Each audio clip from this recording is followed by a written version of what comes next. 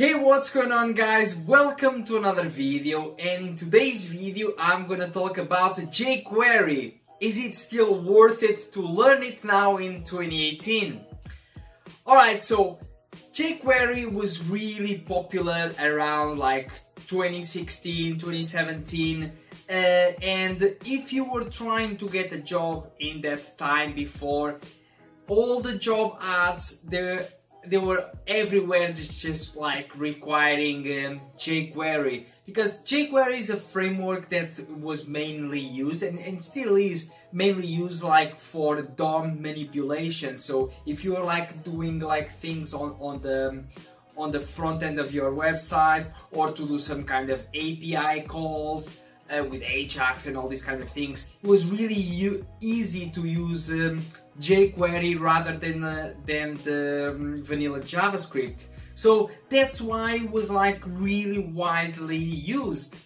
But now in 2018, the current year, if you look at the most of the jobs out there that they are requiring, they don't require Jquery.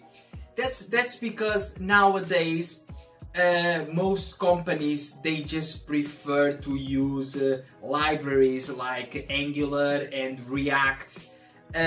So yeah, and these kind of libraries, you can still, this is another question, you can still use, if you want to, Jquery inside of React, for example. But I think it's not a good practice.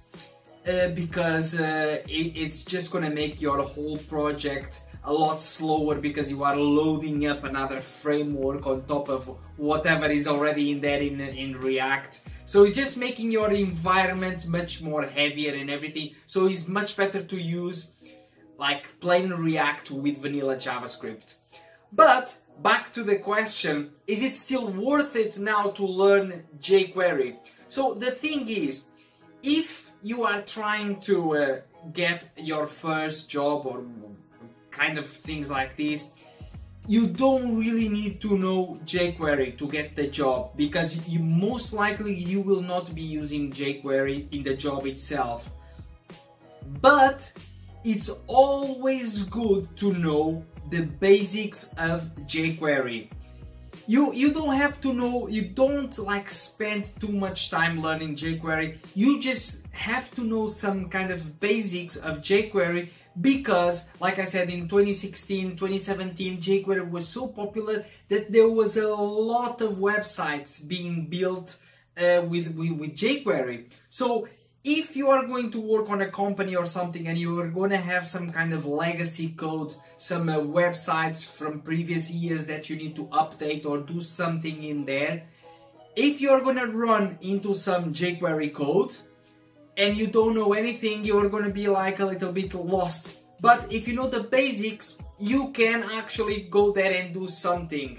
So obviously it's still worth to learn Jquery, but just like the basic things, yeah, because invest your time. This is something that I say to a lot of you guys that you are asking me, for example, if should I try to learn more React, or should I try to learn more JavaScript, vanilla JavaScript?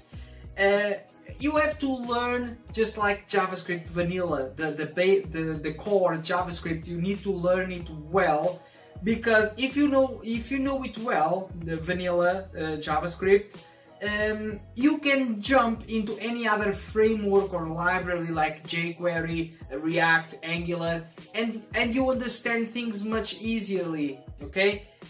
Because look at this example of Jquery. It was really used last year, 2016 as well, 2015 I guess as well. And now it's just like declining, like not many companies are using it anymore. And this could happen with React and Angular, for example, because in the future, who knows, maybe there is another library that is going to come up, and React and Angular, they are just going to disappear. But JavaScript is going to be there all the time, the core fundamentals.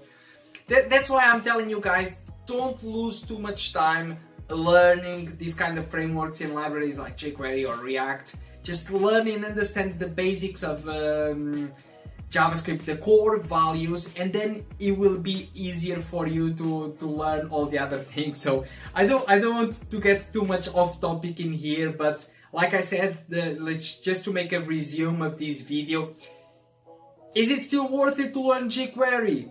Yes. Just the basics. Don't spend too much time on it to know everything, because most likely you are not gonna use it too much. Alright, so that's it for this video, guys. I hope this video was informative about jQuery that you are asking me all the time.